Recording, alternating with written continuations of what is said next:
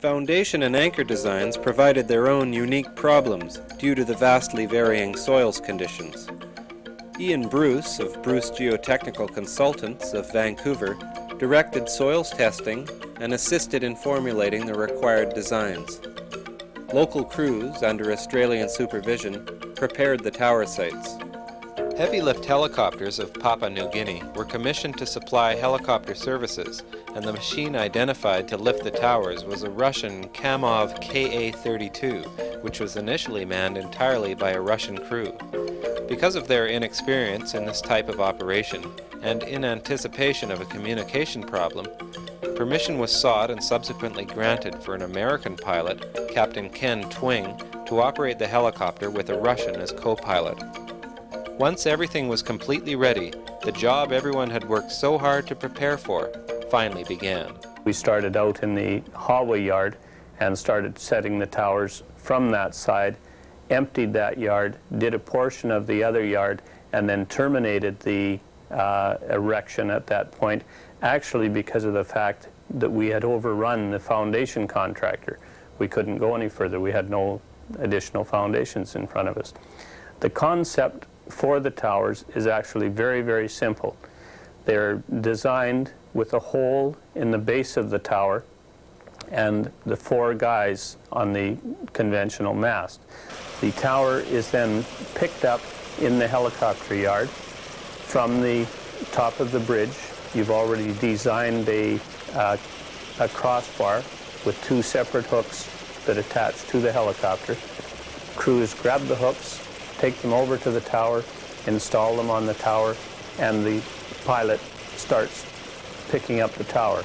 He just gently picks up the tower from the one end, standing it onto the butt end, then picks it straight up vertically and flies it out to the particular crew. The crew, upon receiving the tower, again make sure that this is all done through radio control. They then have the pilot bring it in close to them, again come down, set it onto the ground away from the foundation, discharge the static electricity. Then a few of the crew members will take hold of the base of the tower. They then bring it in to the pin that's sticking up out of the foundation and set it on that pin. This is where it becomes very, very critical with the vertical reference flying capabilities of the pilot. He sets it on that pin. The crew is then splitting off the 4 guy wires, which have been just temporarily tied up onto the mast so they'll stay clear of the crew when they're coming in. He then leans it in a longitudinal plane, either back on the right-of-way or ahead on the right-of-way, to give them slack in those 2 particular guys. Those 2 guy wires are then walked out manually to the particular guys, to the particular anchors, I'm sorry. They're installed through the anchors and gripped off. There's a standard hand signal that then exists between the man that's attaching the guy wire onto the anchor and the main radio control man, who is the only man that's in radio contact with the pilot. Both of the crews that have received those guys signal back that they have it attached. He then pulls it up tight against those anchors, leans it as much as he can in the other direction. Those 2 crews go out, only leaving 1 man back on each of the previous anchors. The other 2 men come ahead to help out. They go ahead with the anchors, repeat the very same thing, signal back. The radio man confirms that he's got confirmation from all 4 anchors that everything's fine to release. He then instructs the pilot to release. The pilot comes down gently till he gets some slack in his lines that are onto the hooks, then releases the hooks. He's now finished from the tower and flies away. Sanity then returns, and you can hear yourself think, and everybody finally gets a chance to talk to one another. Everything is 100% by hand signals while the chopper is hovering over you, because there's absolutely no capability to speak at that point in time. After having received the tower, the crew then bundles up all of their tools into a container that they have on site. By this time, one of the 206s is already hovering above them to pick up the tools, move the tools to their next designated tower site.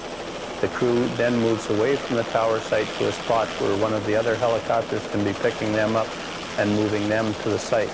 Meanwhile, the large Ka-32 has gone to the second crew and is flying the tower into them. By the time he's done that, return to the yard, your first crew is now set and ready to receive their second tower. So it's a continual, ongoing operation unless stopped by weather or stopped by a problem with the helicopter stopping for fuel, this type of thing. When the towers are first received, as I've just discussed, and the crew is moving on to the second tower site, the tower has not been plumbed or leveled, if you like.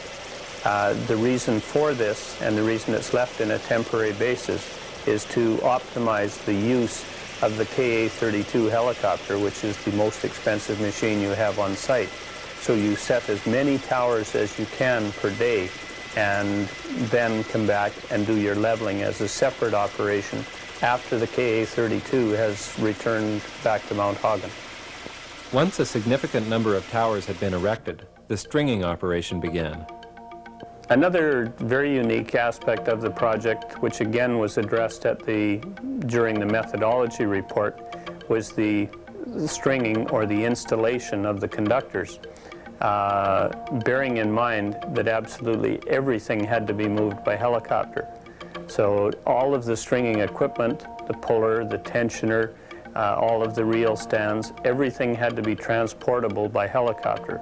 Even the purchasing of the conductor had to be purchased in much shorter lengths than we would normally be accustomed to here in North America in order to be allowed to be flown at the type of altitudes we were at.